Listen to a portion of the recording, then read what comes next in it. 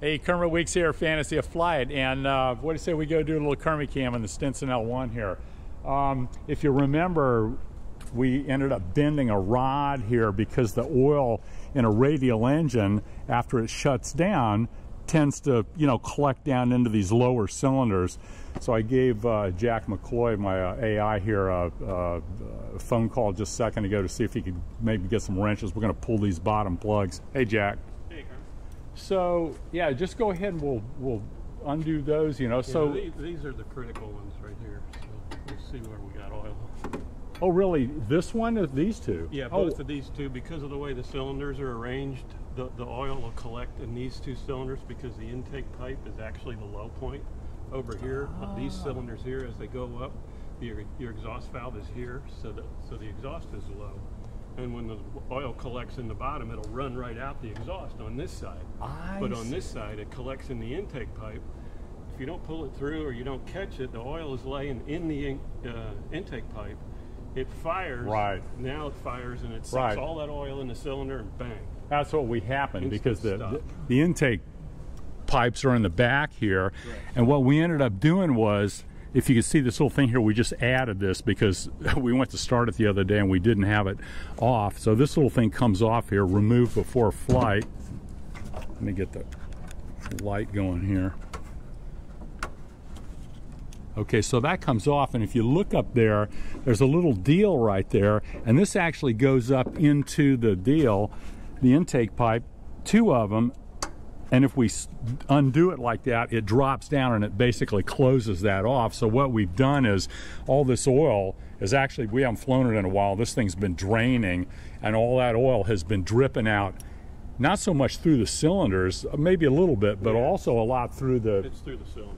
Through the cylinders, but also into the intake tubes. Well, it goes through the cylinders and back into the intake, yeah.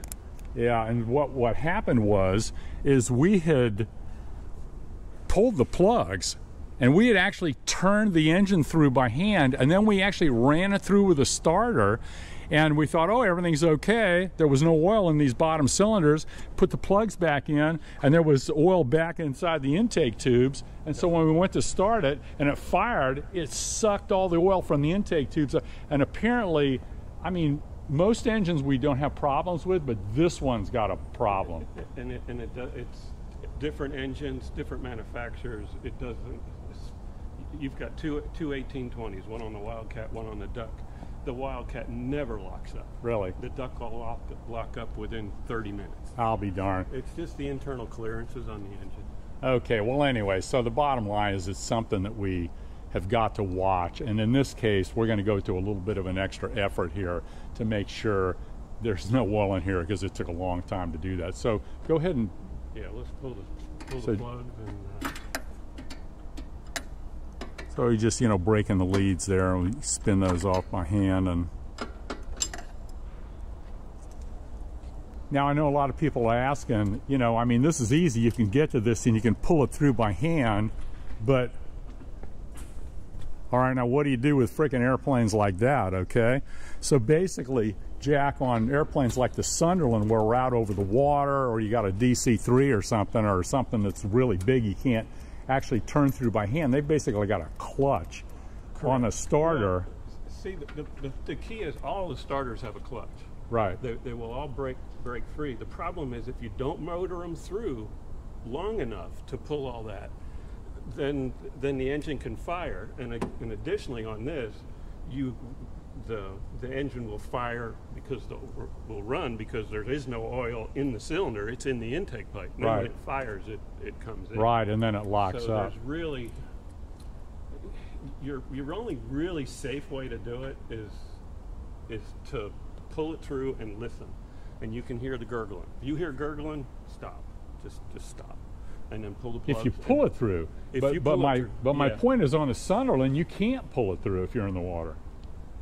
So you just have to turn it through, like 15 blades, as I remember. If I remember, it was 30 on the Sunderland, wasn't it? Oh my! I'd have to go back and look at the deal. But I mean, we would turn it through a number of blades to make sure if there was going to. But the reality is, it's still going to come if there's enough oil in the intake tube. It's still going to lock it up. See, the difference with the Sunderland And really any nose gear airplane, see how the engine's tilted on the DC? Right. On the C-47? Right. You're leaned back, so the oil is going to run to the back of the cylinder. Where I the pipes are. see. On the Sunderland, yes, your it's engines level. are sitting flat. I see. That's why there's no tail dragger 4-engine flying boats. I just got that, okay? I just got that. Okay, that was not the plug jack drop, but the deal. Okay, so we got those out. Yep, and so we're gonna manually pull it through. Yep. Okay, I'll let Jack do that while I video and watch. Switches are off. I got to do my job. Yeah, throttle back, mixture off, yep. Fuel's off. So this is the normal procedure. We'll pull this through, at least 6 blades, which basically means you've gone through the cycle 1.5 times because the cylinders fire every other revolution. So he's listening for gurgling.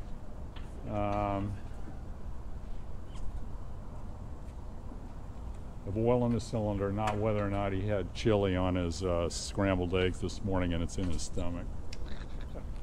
Okay, so that seems pretty cool. And then, so now, and we know for a fact that there's nothing in the intake tubes because this has all been drained out. We've closed that little deal there. But Jack, you were telling me you got like this other little special thing. A lot of times you say you look in with a flashlight. If you look in with a flashlight and you see oil in there, you can't get it out. I use a syringe. A syringe, okay, like with a turkey little baster. Yeah, okay, and it's just great, a long okay. hose, go in there, suck the oil out of the cylinder. Okay, good. But if you can see it, yeah. Well, but the reality is whether you can look it or not, why not just stick it in there and just see if you can get something out of it? Works too. Yeah, okay. All right, well that's pretty. I've never heard of that before. So that's a Jack patent, I think. So I'm going to give him credit. Okay, so we're cool there. We know the thing's back in. We've got the little red flag out, removed before flight. So we're going to go ahead and close it. Yeah, I closed it, which is down. Get rid of the hands out of the way. One of the things that I always do is, like if we have an airplane that is just in the hangar here, I just leave the rear chock in. Then when we bring the tug back, we know exactly where it was. And it gives us something to shoot for. So that's that. Pick up all of this stuff. Little spider wants to go for a ride. There we go. Yeah, hopefully we can fly before that comes. Oh my God. Welcome to Central Florida during the summertime. Okay, so these are, they've got a torque on them, but the reality is if you've worked on them enough, you kind of know exactly, what it takes to tighten them down. Yeah, just snug is all you need. They've got little copper washers in there, and then these don't have to be tight. They just need to be a little bit snug because the little spring there is in there, and it's. Well, you don't want them coming off. Yeah, you don't want them coming off. Yeah, just there you go. Just. Pilots get pissed. But they're not. You don't need to safety them or anything like that. Okay, so that's all done. We pulled it through, and I know we put oil in it yesterday because so much of it had drained out. Did we check the oil? Checked it this morning. Okay, great. Okay, checked it this morning. We know we got plenty of fuel. When we get it outside, we'll sump it. But the fuel gauge on this one is pretty accurate, but I don't trust fuel gauges. And, if there's a possibility of having like a dipstick or something, that's always the surefire way. So, all right. Oh, I guess we got to go get a tug. Let me go get the tug. That little line right there, that was my idea. And he picks it up high enough I can see it. Isn't that pretty cool? Like a gun sight.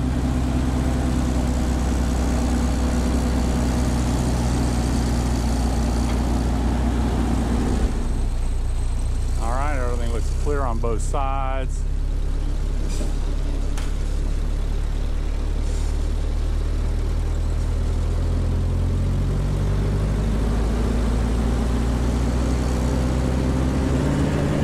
Turn too sharp, otherwise you bend the tow bar with the to say we've ever done that before. I've never done it.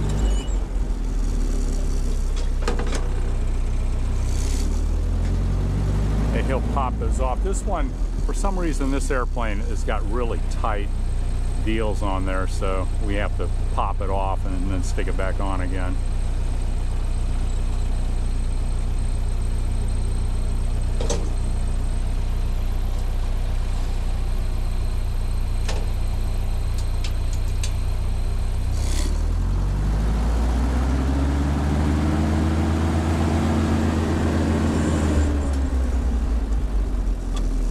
A Kermie Cam.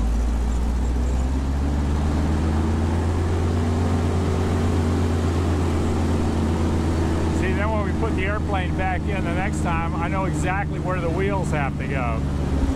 And sometimes you can see a little bit of a, you know, a mark where the tail wheel is. So anyway, that works.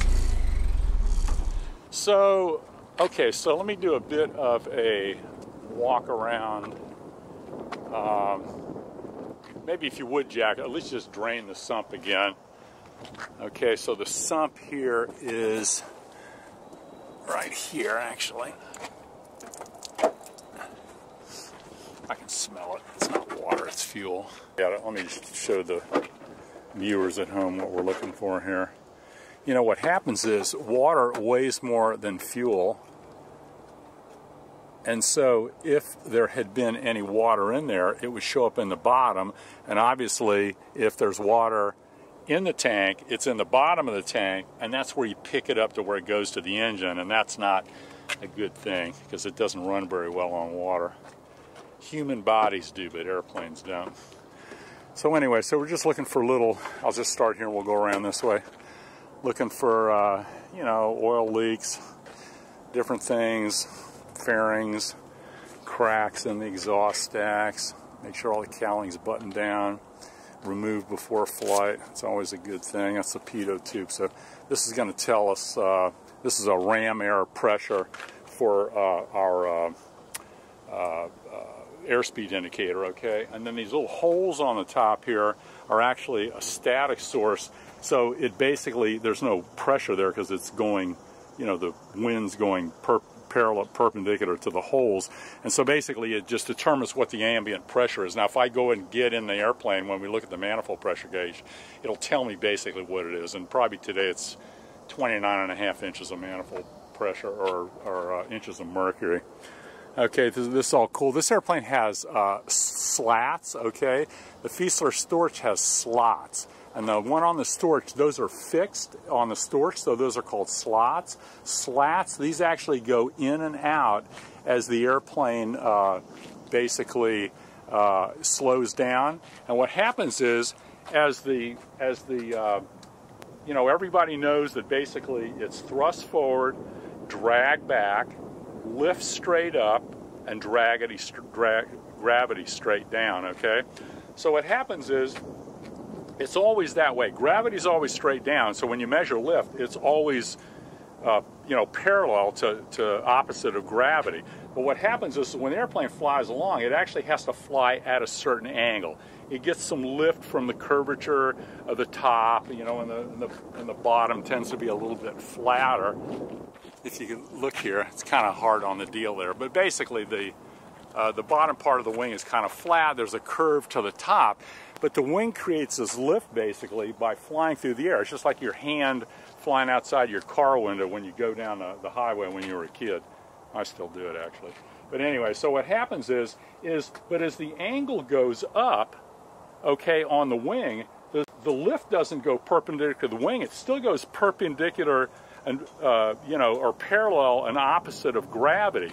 So you can see what happens is this goes up like this, and this is here, and effectively what you've got is a, if you look at the wing and you go perpendicular to the wing, the higher the angle gets, obviously the less lift you got, because now if the wing's at a 45-degree angle, you only really have, the wing's only 70% exposed to the ground when it's flat, okay, because of the sine of 45 degrees is 70% or whatever anyway, of 1. So basically, as you're flying along, what happens is this vector is this way, but if you break the vector down on the wing, there's actually a vector perpendicular to the wing, but there's also one going forward, because it's, in effect, you're looking at it this way, it's like tilted forward.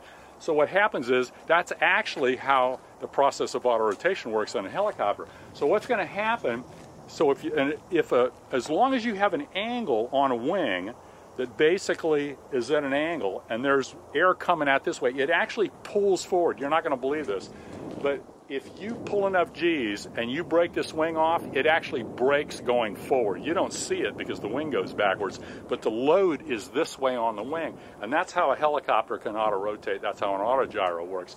So what's going to happen on here, these aren't connected to anything other than the fact that they've got a little bit of a bungee that goes in and out to dampen them. But what will happen is, when I start increasing the angle of attack on this deal, because of that lift vector moving forward, the higher angle I get, they're automatically going to come out on their own. So we're looking for, you know, fabric damage, looking for cotter pins, you know, to make sure everything's got cotter pin. I mean, nobody runs in my hangars and takes things off, but, you know, basically these are all things that we would, you know, look at. Checking this condition of the struts and overall condition of everything. Everything's looking pretty good.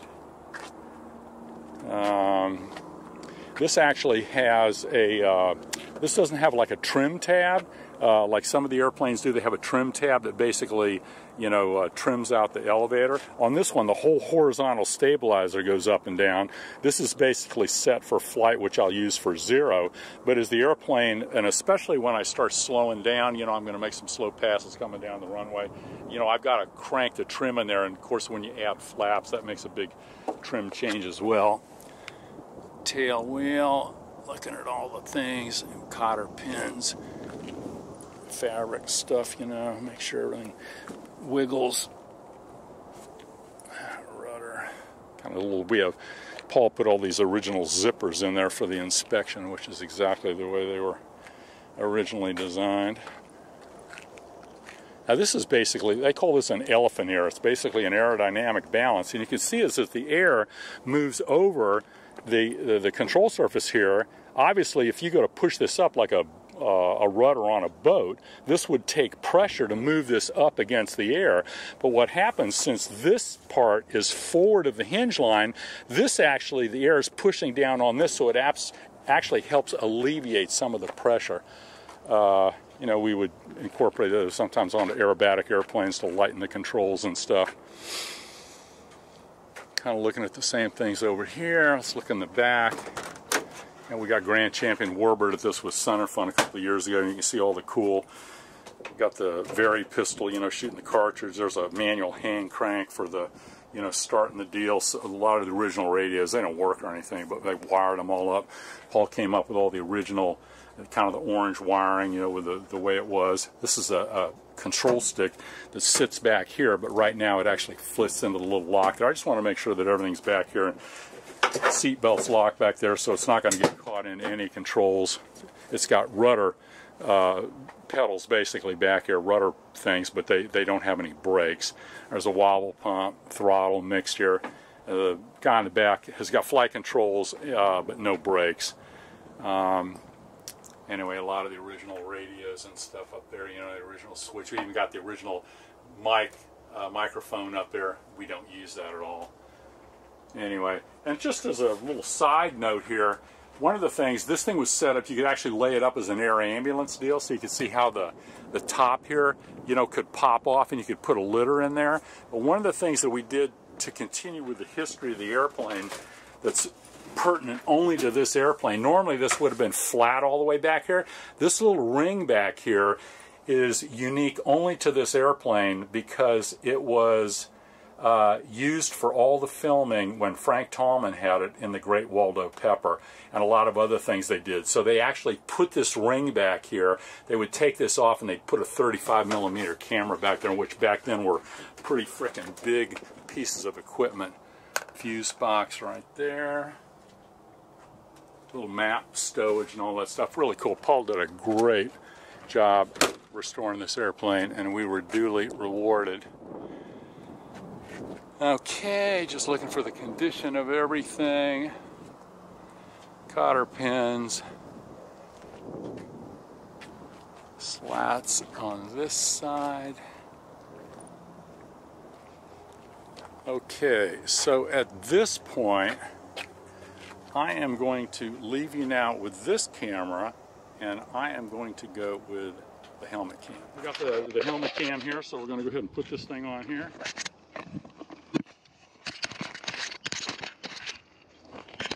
That deal, I don't know if I can wear my hat, I'll have to probably wear it backwards. I assume, yeah, there's some kind of a ear protection here. Okay, so basically, a little bit of a cockpit check here. I'll just take this off for now. Whoops, lost my hat. Okay, so over here we've got the rudder trim, which is right here. The elevator trim is here, which is actually, like I was saying, this actually runs the stabilizer up and down in the back. So that's down. See, nose down trim, you crank it that way. Nose up trim is here. And basically we use 0 for takeoff. Okay, and it was set back there. Down here on the left side, we basically got the we got the throttle. Okay, that's open there, mixture, that's rich, that's lean. This is the propeller control for adjusting the RPM, which we will watch on this gauge right here. Okay, fuel, we're going to put that on main, and basically I'm just going to put it on main right now because it's full. If I was getting low and I was concerned about it, I would put it on reserve. So if basically what happens is if you're flying along and the engine quits on main, then you go to reserve. It's basically a standpipe. If the tank's this big, the reserve is about here. So basically once you get the reserve, you know, hey, I better find an airport or a road to land on. This is the wobble pump, which we'll use to wobble up fuel pressure before we start it. Down over here is our little flap system, which basically controls the flaps, and it's got a little switch here that flicks back and forth, and I don't know what it is. Up is basically there, and the flaps are obviously up right now, so when I push this, it's hard. But if I go ahead and clip it to the down position right there, and I start cranking, look what happens to the flaps. Okay, so the flaps start coming down, and that's basically how the flaps work. So for the first takeoff, I'm going to go ahead and just take off with the flaps all the way up. So they're just manual. And also, I don't know if you noticed that or not, but look out there at the ailerons. The ailerons actually start coming down at a little bit slower rate than the flaps, okay? I mean, isn't that fascinating? So let me get the flaps all the way down. Okay, so I'm going to wiggle the stick back and forth here. See, the ailerons still work, but they're actually part of the flap system as well. So we flip this thing back up.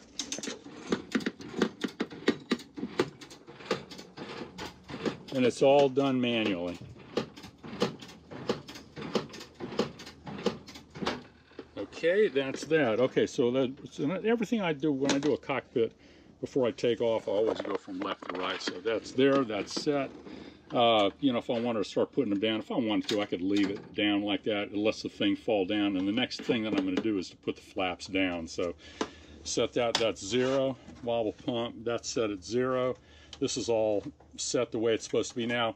Now, we knew we were going to basically fly this thing. Normally on this engine, we would actually always run it up at about 1500 RPM. Before we would shut it down, and we would cycle the prop back here, because like on a T6, you don't want the cylinder exposed to the elements. So what we do is we go to the course pitch thing, which basically closes that off. It puts it inside, leaves it in oil. But we actually ran the airplane yesterday because we haven't flown it in a long time, so we left it that way. But normally we would start it off here, let it warm up, let the oil pressure build up in the engine for like 30 seconds or so to make sure there's oil in the engine. Then we would go cycle the prop to where it would go to fine pitch. And if you did it sooner than later, what would happen is a lot of that oil that was being pumped into the engine would just be going up to the dome, which we don't care if the dome's got oil in it at this point. What we care about is the fact that all the moving parts have got oil in it. So that's a good thing to know. Here's the mag switch off. you know, you got basically both, right, left. I don't know what the hell battery, what's battery for? Originally, the airplanes didn't have a master switch. The mag switch was the master switch and the mag switch. So the first position is battery. Right, okay. Which is your master switch. Okay, anyway, so it's off at this point, and right now our battery, which I've never used that, is right here, and if you listen to it, you'll see it. You hear the little solenoid click. So anyway, so there's our battery switch. Generator switch is back here. It's on, a little bit of a panel here. That's just the temperature gauge. We don't need any of this. We don't have any AC for the inverter. Don't need the running lights. It's in the daytime. Pitot heat we don't need because I don't expect any icing conditions today on my pitot tube. Fire signals, oil dilution. I don't even think this is hooked up. It's just there like the microphone to look good. This would have been lighting and stuff, you know, and we got these nice little shades in here. Anyway, so voltmeter, amp meter, you know, for the electrical. This over here is carburetor heat control, and right now it's in the cold position. You can't see it, but forward is hot.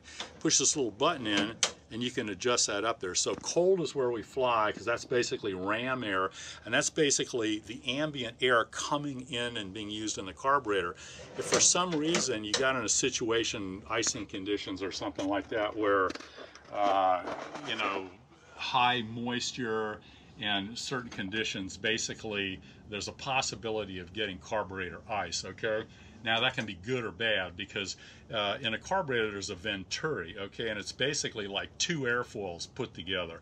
And when the air goes into it, when the engine sucks air through that throat, that carburetor venturi, that's the opportunity to allow the air to go through, but it also creates a vacuum to suck the fuel into the system being metered by the, you know, the throttle and the mixture over here. And because you're accelerating the air, because there's less pressure, like on the top of a wing, when you expand air, it cools. And when it cools, it has the potential to ice up, okay? Now, if you happen to be on the road somewhere and you find out that you really want ice with your Naked and Jamaica drink, well then, obviously, there's a positive benefit to that if you need to. So, anyway, enough of that. So here we got the cool panel, cylinder head temp, got the altimeter. I usually, when I fly here locally, I always zero it, you know, to the zero. And like I said, we're basically at 144 feet. So this is going to tell me, if I set this to 144 feet and the altimeter is reasonably accurate, okay, that's like 144 feet, I'm basically at about 30 .08 inches of inches of mercury, okay? And when I start the engine, let's see if I can find the manifold pressure gauge right there. See, so it's pretty close. It's kind of, you know, it's within about 0.3 or something like that. That's pretty good. When we start the engine, the crankcase pressure is going to be less than this, and it's going to go down to about 15 to 20, depending on where I've got the throttle. So this is our altimeter. That's where we set our ambient pressure. So right now I'm just going to set it to 0 because I don't care about this, because I'm not worried about hitting a mountain around here. I'm worried about hitting the ground. When we used to fly competition aerobatics, we would always set the altimeter to 0 regardless of where we were, because I wanted to know where the ground was. I didn't know where the airport was, what the elevation was above sea level. So here's a triple pressure gauge. We've got oil pressure, we've got oil temperature, and we've got fuel pressure, and as you can see, there's little green arcs here with red lines as to where the little needles should be when we're flying. This is our RPM gauge, tachometer, so that basically 2300 is going to be our takeoff thing. I've had some problems in the past where I've actually flown the airplane when we were first doing the test flying. The governor was not set properly, and it started to overspeed, so I would have to manually pull this back to keep it from overspeeding on takeoff. And then once you get back into cruise, I'm going to be cruising around about probably 1900 RPM or something like that. Manifold pressure gauge. I can't remember, does this got have a blower on it, does it? Okay, so it's normally aspirated, so this is all the manifold pressure I'm going to get. So I can go to full throttle, that's the maximum it's going to get. And as I go up in altitude and the pressure changes, this will slowly drop even at full throttle. Now, the cool thing about having a supercharger, and especially like on a P-51, it's a 2-stage 2-speed, you can actually take off with more manifold pressure than the ambient pressure, which is what this is right now. And on a Mustang, you'd actually take off at 61 inches of manifold pressure. So it's like got double the boost of what I'm breathing right now. This is your, is that the carburetor temp? Yeah, that's free air right there. And that's that temp gauge that I clicked back there. That's your carburetor air temp. Here we've got our airspeed. We don't worry about a red line. Well, it is. It's got a red line of 160 miles an hour, and that's basically, you know, a structural limitation. This airplane cruises around about 90 or 95, so that'd be like going straight down. Turn and slip indicator tells you if you're, you know, going sideways. Like if you were on a bank turn in a car on a racetrack and it was a 45-degree bank turn, well, if you had a slip indicator in there, if you were going too fast, your car would feel like it was going to go off to the outside, and this little ball would go this way.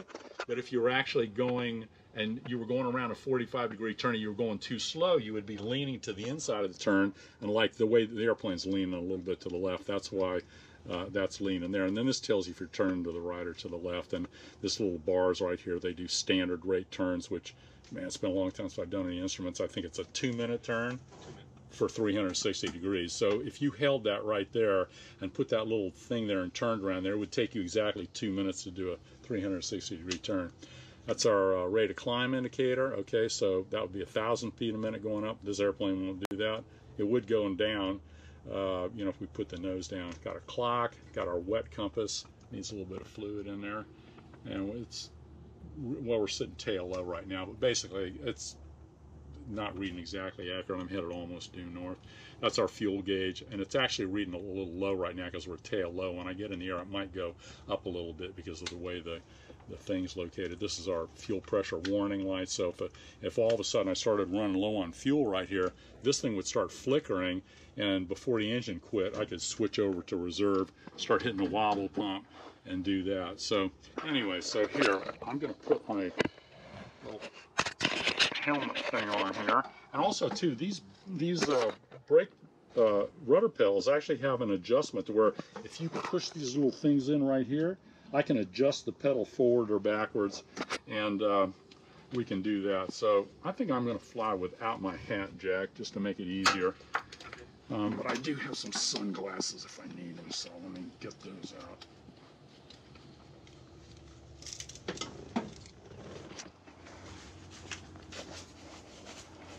Okay, seat belts.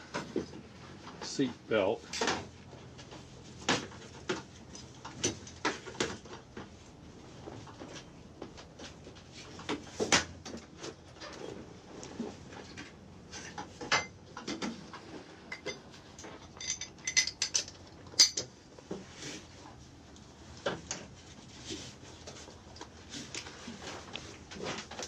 Okay, carburetor heat's cold, primer unlocked, get a little bit of wobble pressure. So we're looking to wobble up some pressure here. And after a while, we should start hearing fuel squirting into the deal. There we go. That's got a lot of fuel. Man, that worked out good. Okay, I gotta get the door shut so we don't blow that away. So we're going to turn on the master switch right there, the battery. All the little gauges come up. That's the fuel warning light. And we're going to go ahead and push it up to mixture rich.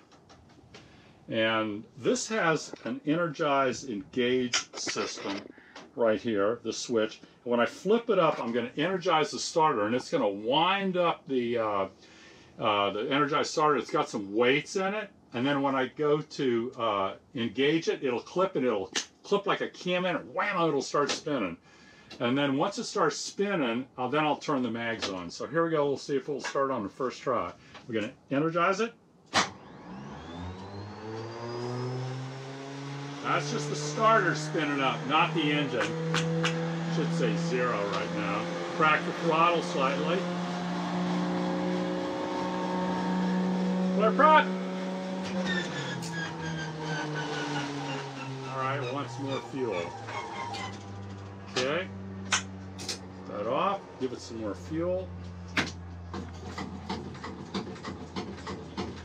pressure.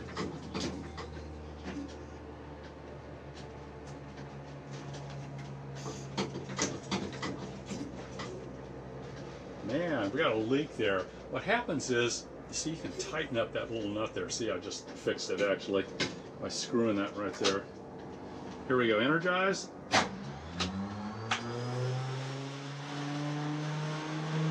Flare prop.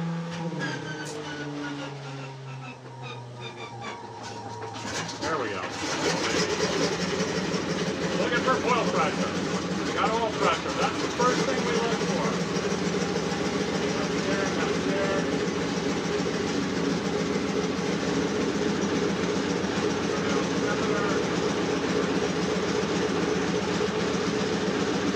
So let it warm up around, you know, like about 800 RPM right there. And you see what I said?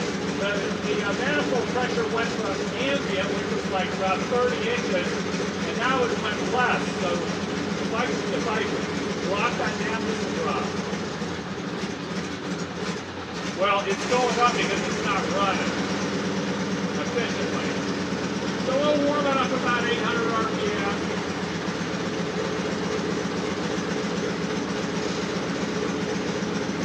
I don't like to take off or do a run-up or even taxi until I get at least 40 degrees centigrade in the oil temp.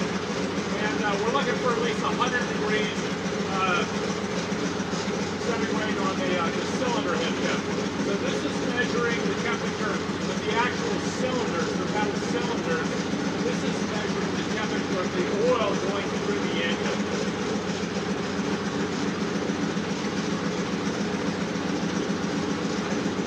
Right now we're just sitting here waiting. The brakes work. I can check them. And the brakes work.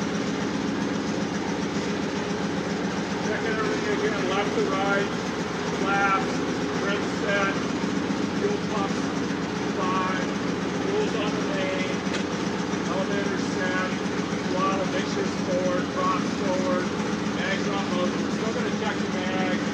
Fuel pressure warning light went off. Fuel pressure. The engine's obviously running. You know, the master switch is still on. Sometimes these little switches down here will stick, especially the duct, and I've got to make sure that that one comes back. This is cold, carburetor is cold. The mixture now is locked, so I can't pull it out. To pull it out, I've actually got to twist it from there so I can lock that. Can't lock. So we're warming up pretty fast. By the time it gets up to 35, I'm over 100 degrees. I can go up to like 1,000 RPM.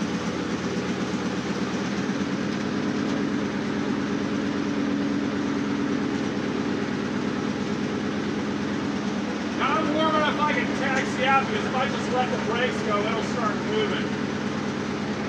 First thing I got to do is check, see which way the wind's blowing, because that's going to determine the direction I'm going to take off.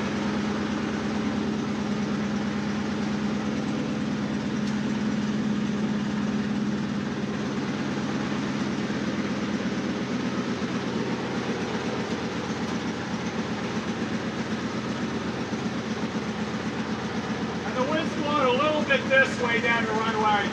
Theoretically, I'd take off if I had a round airfield that way, but we'll take off this way.